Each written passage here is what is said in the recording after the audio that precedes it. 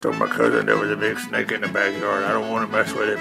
I said, come over here and get it, man, because he's going to bite me on the ear. Oh, he bit me on the left ear. Oh, I don't want him to bite me on the left ear. I'm going to be crazy because the snake's going to, oh, did you see him bite me? I told my cousin, help me out, help me because the snake bit me on my left ear. But that's all right because I got a right ear.